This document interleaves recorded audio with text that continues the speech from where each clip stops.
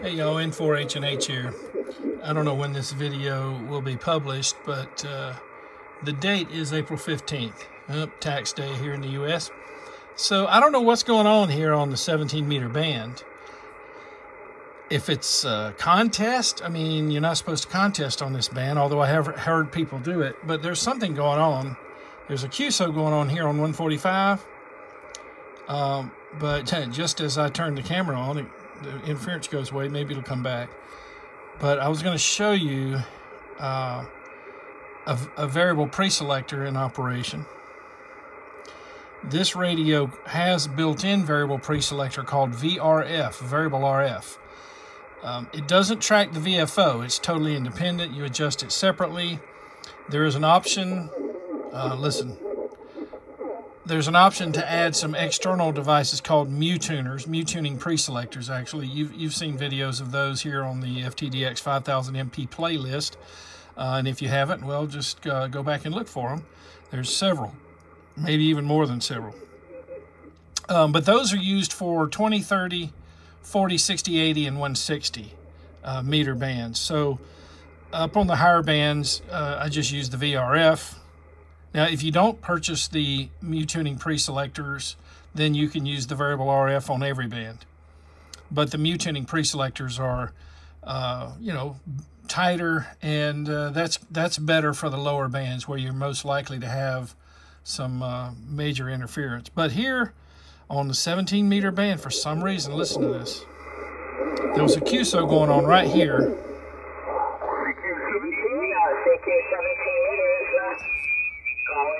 Well, listen to that.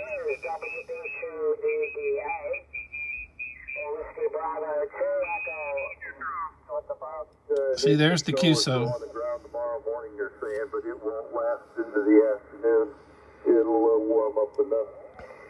It's just, that's the way of life. Okay, so when the interference comes back, I'll show you what I'm going to do to deal with it. Sounds like you've had quite a life moving around.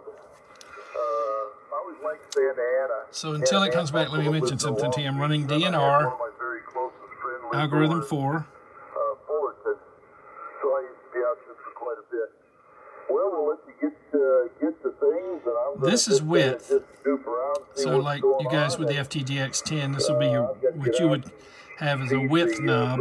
For me, I press a button and then this knob adjusts it. Whatever button you press, this knob adjusts it on the 5000. So by default, it's a 2.4 kilohertz bandwidth. KC3LUC, Jeff, have a good weekend. Be safe. Oh man, are they sounding out? So you can hear them here on the frequency where the other station was. I would narrow the bandwidth because they're 2 kilohertz away, so I may go down to 1.8 and then shift. If it's a high metallic sound, shift negative. And then this is the variable preselector VRF. And what I'll do is I want to move that in the opposite direction of where the interference is. Now you might be thinking, well, you've severely cut your receive sensitivity. Yes, but I've also improved the rejection, the ability for it to knock down interference from 2 kilohertz away.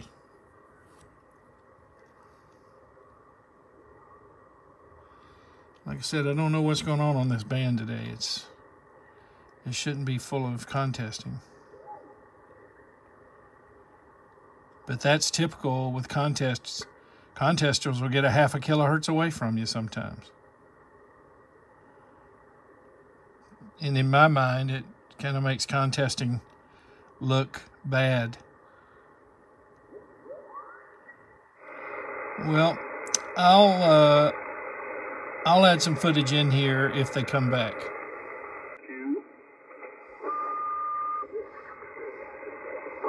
Okay, I think I've found it happening again.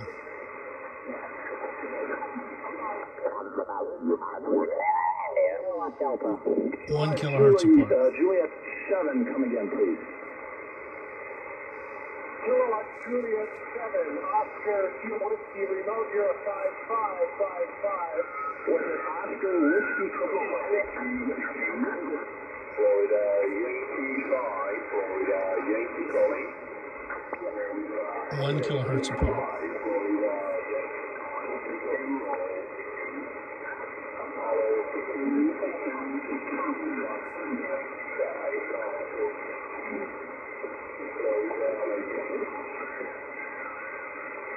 Got it. I've got George from Montana. Is that right? Normally, over?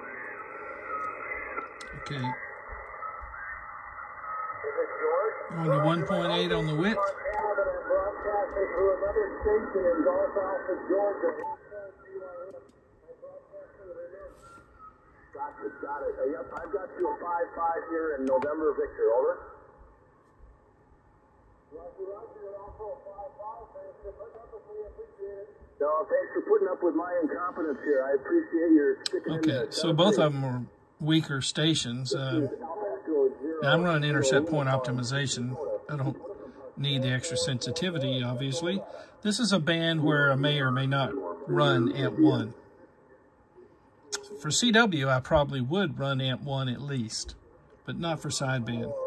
Much more noise coming in with sideband than there is CW. But you see, I can hear him now. Let me go up to the 163.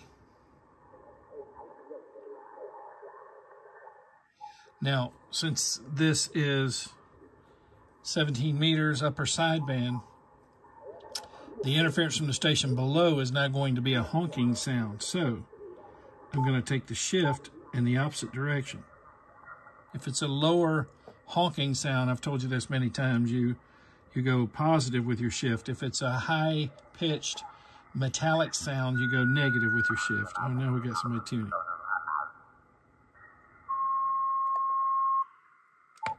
Okay, DNF. Maxing out this DSP over here, aren't I? And there's 2 units, one over here for the B receiver.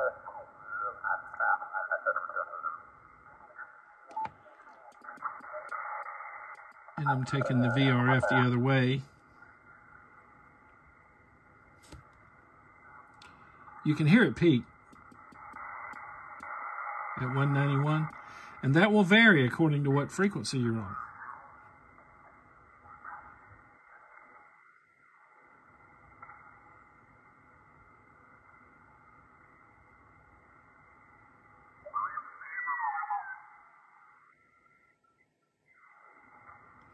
I don't understand this.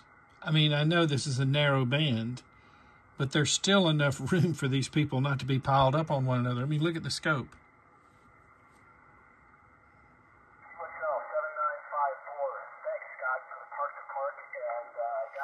Okay, it's POTA.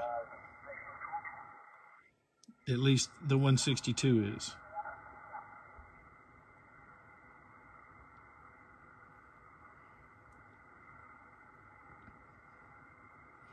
Well, let me undo all this. I'll leave digital noise reduction engaged because, well, I don't operate without it. It has spoiled me.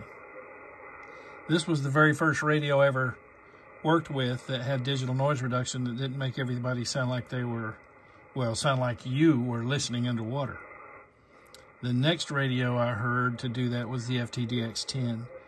And so far, those are the 2 that I know won't do that. Now, with the FT891, 991, 991A, as long as you, and I've told you this so many times, hopefully those of you who have one of those rigs are catching this, because I teach things with whatever radio I'm in front of.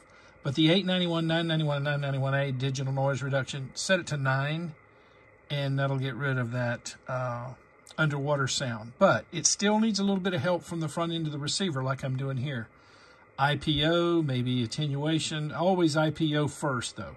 Maybe attenuation, RF gain. That way your DSP unit over here is presented with less to have to sort out, and it'll do a better job for you. I can't stress enough how many times I've had to tell people that, because it doesn't make sense to them.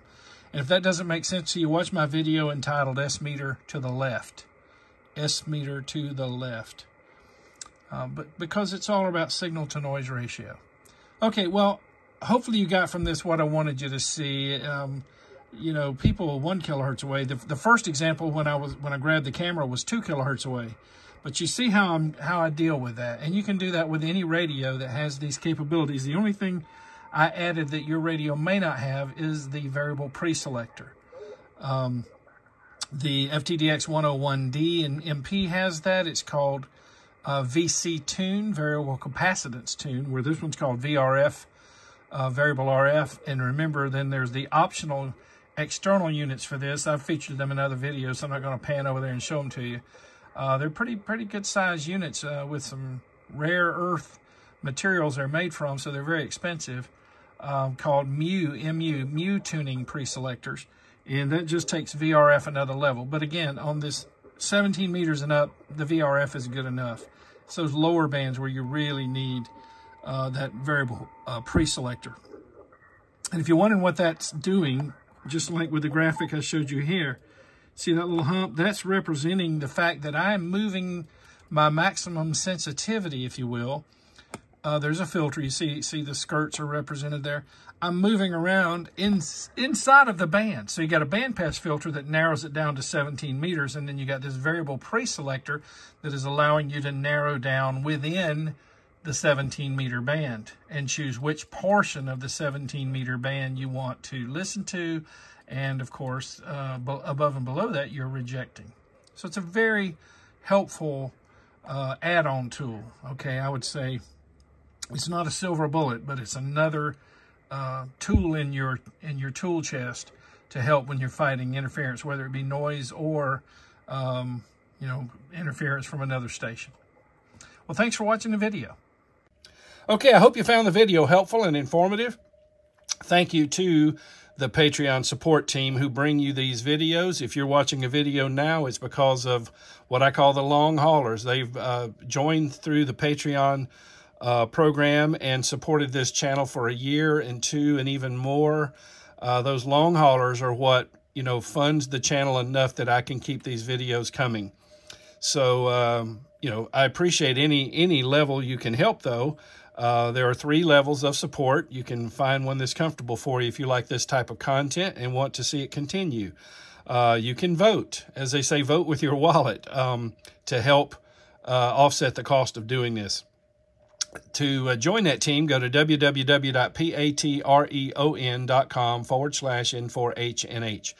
That's patreon.com/N4HNH. And if you would, give the video a thumbs up, a like. That helps us out with YouTube's search algorithm and costs you nothing, and you're actually helping the channel by doing that. And also consider subscribing to the channel. That helps as well. If you do subscribe, be sure to click the notification bell so you'll be notified each time I upload a new video, usually 2 a week, occasionally a third. And also, finally, if you would, please share the link to this video on social media, text message, email, or phone a friend.